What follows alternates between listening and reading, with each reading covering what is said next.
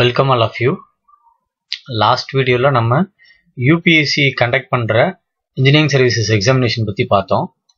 இப்போ இந்த வீடியோல Tamil Nadu state service public service commission conduct பண்ற combined engineering services examination பத்தி பார்க்க போறோம்.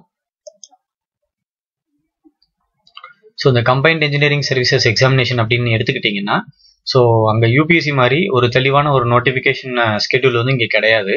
ஸோ எங்கே எப்போ ரெக்குவயர்மெண்ட் இருக்கோ அந்த டைமில் வந்து நோட்டிஃபிகேஷன் கொடுப்பாங்க, எக்ஸாம் வந்து கண்டக்ட் பண்ணுவாங்க. மற்றபடி நாம்ஸ் ஏஜ் லிமிட் அப்படின்னு பார்த்தீங்கன்னா யூபிஎஸ்சிக்கு என்னவோ அதே தான் இங்கேயும் இருக்கும்.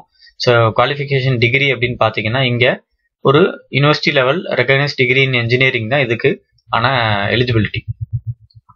என்ட்ரி கேடர் என்ன அப்படின்னு பார்த்தீங்கன்னா அசிஸ்டன்ட் இன்ஜினியராக ஜாப் கொடுப்பாங்க. பிஇ தான் இதுக்கான குவாலிஃபிகேஷன், பிஇ ஆர் பிடெக் வந்து இதோட குவாலிஃபிகேஷன்.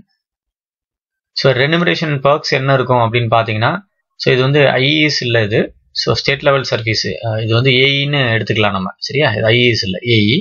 ஸோ பே பேண்ட் அப்படின்னு பார்த்தீங்கன்னா அந்த பே பேண்டில் ஃபிக்சேஷன் பண்ணி கொடுப்பாங்க 7th பே பிரகாரம். டிஏ கிடையாது, டிஏ உண்டு. ஸோ டிஏ வந்து இந்த ரேட்டில் அப்ளிகபிள், ஸோ 3% ரேட்டில் அப்ளிகபிள். மெடிக்கல் அலவன்ஸ் இருக்கும், ஹெச்ஆர்ஏ இருக்கும். ஸோ குவார்ட்டர்ஸ் ஆக்குபை பண்ணோம்னா ஹெச்ஆர்ஏ தரமாட்டாங்க. ஸோ கிராஸ் சேலரி பார்த்தீங்கன்னா இந்த ரேஞ்சில் இருக்கும். ஸோ டேக் ஹோம் வந்து இவ்வளோ இருக்கும், 39,000 ஆர் 40,000 அப்ராக்சிமேட்டாக இருக்கும் initial salary. So career progression அப்படின்னு பார்த்தோம்னா இப்போ நம்ம அங்கே ஐஇஎஸ் பார்த்தோம்னா டிஃபைன்டாக இருக்கும், 3 years ஒன்ஸ் வந்து ப்ரொமோஷன் அப்படின்ற மாதிரி அங்கே டிஃபைன்டாக இருக்கும். பட் இங்கே வந்து டிஃபைன்டாக இருக்காது. ஸோ ஆனால் இங்கே காம்படிஷன் ரொம்ப ஹெவி, ஸோ அதனால அன்டிஃபைன்டாக தான் இருக்கும். ஆனால் சொல்றது என்ன சொல்றாங்க அப்படின்னா 5 years ஒன்ஸ் அப்படின்ற மாதிரி இங்கே சொல்றாங்க.